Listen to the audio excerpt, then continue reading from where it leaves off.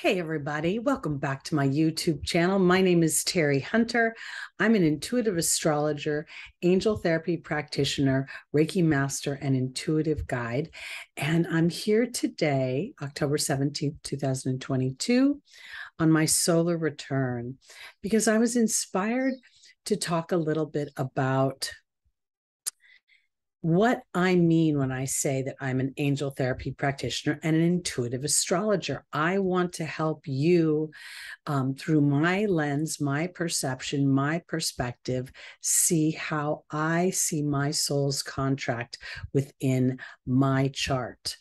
And I've commingled and integrated various thoughts and ideas from various astrologers and from ancient astrology wisdom, along with my own intuitive energy and with my own connection to spirit. And it's really helped me to traverse these hard times and these transits as I see my soul's participation within them and what these apparently I don't even know what to call it. They're very, very challenging times. We've talked a lot about Pluto and Saturn and Uranus and all these squares. So my point here is I think if I share my natal chart with you and show you a few key points, it may help you to look into your natal chart and to see those points. It'll also give you an idea of how I personally interpret a chart and what it's like to get a chart from me. So let me kind of start off and say that when I'm doing a personal chart, and the way I'm going to show you my chart is in the Placidus system, I use the degrees to give me more detail about the intention.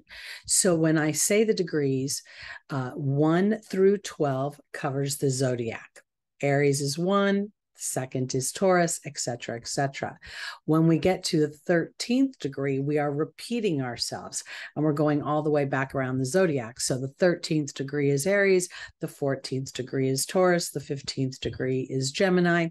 And then those final degrees, we go up to the Leo. And I find that fascinating because the 29th degree being Leo is also the degree of my heart, of having courage, of being brave, of enjoying life, of hobbies and entertainment. The 29th degree is reduces down to an 11, which is the master degree of thought.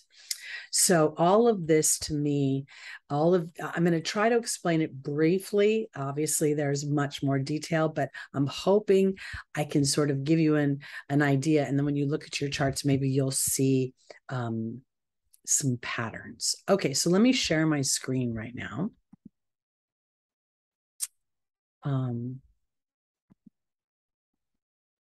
Here we go. Okay, so this is my natal chart. We can see that my sun is here at 23 degrees of Libra. This is on the fixed star Spica, and Spica is the voice of angels. One of my job titles is to be an angel therapy practitioner. This is not necessarily about divining your future, but using source energy, God and the angels to help empower you to be intentional within your life. So here, this fascinates me.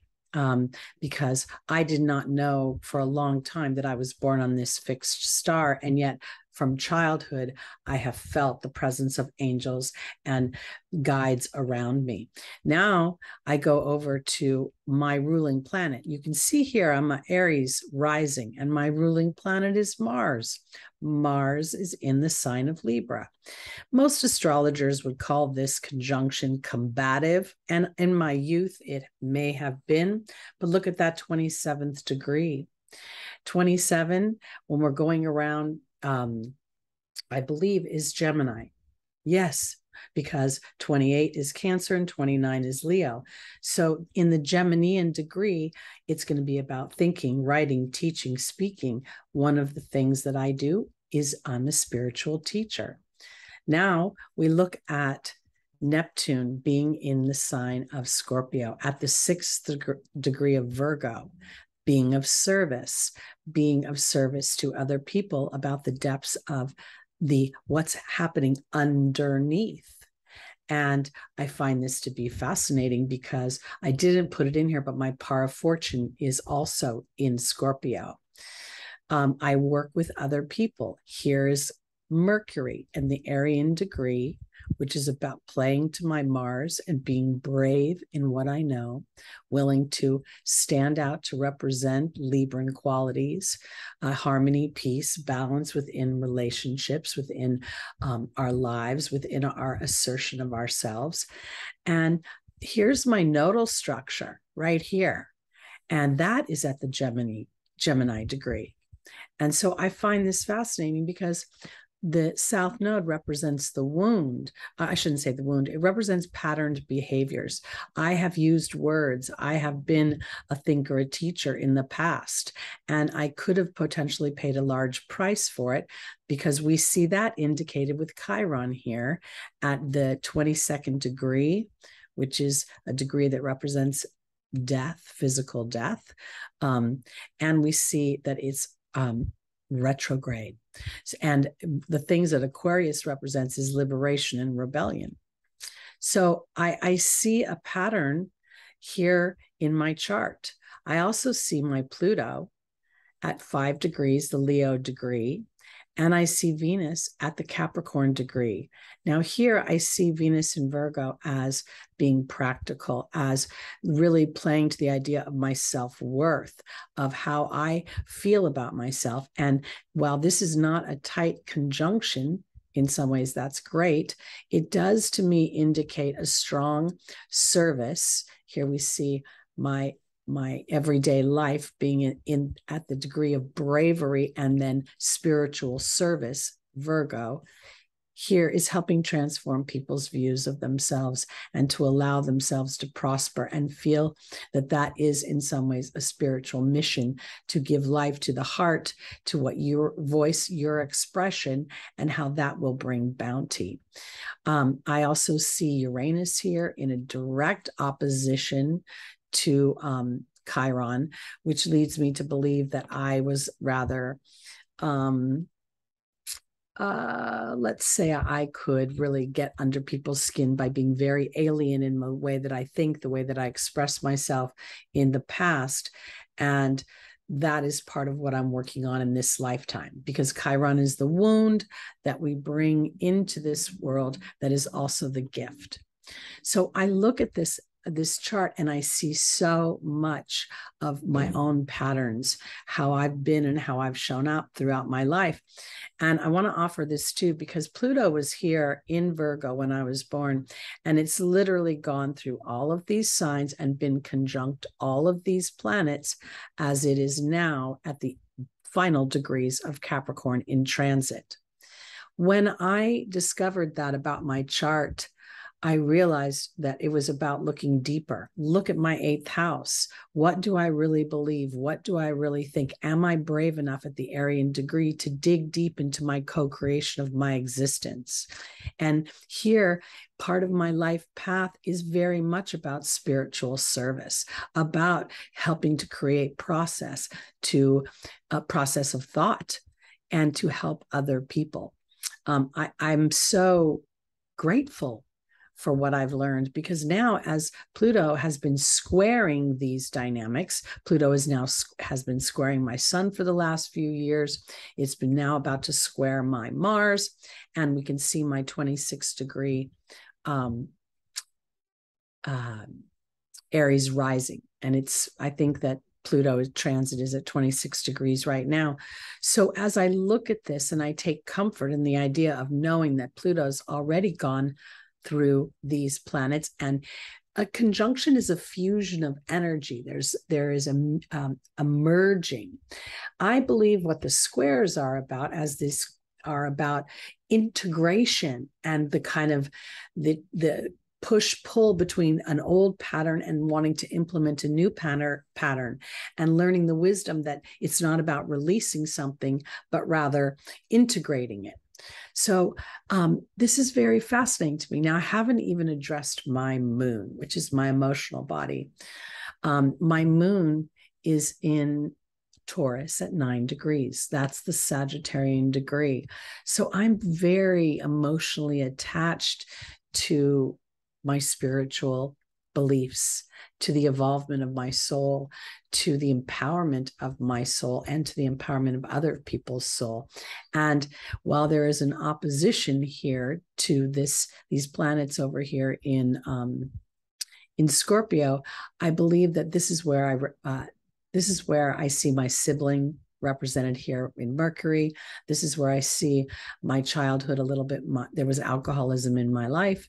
And I also see opportunities for integration as I take these experiences, because Taurus rules our family history, and I use them to be of service to others. So I'm going to stop sharing my screen right now. So the reason I'm showing you this is because I want to explain a little bit about how I use these degrees, their position, their evolution throughout. Like, they start in that snapshot of your natal chart, but there are patterns that are going to take place throughout your life's journey that are more than just the progress chart. Because when I look at the progress chart, there's things that don't look like they move a lot. So I'm really talking about the transits, the weather cycles, astro weather cycles that you've walked through. And if you look at some of the degrees and you equate them to the characteristics of the sign, and not just the challenging characteristics, but the higher vibrational characteristics.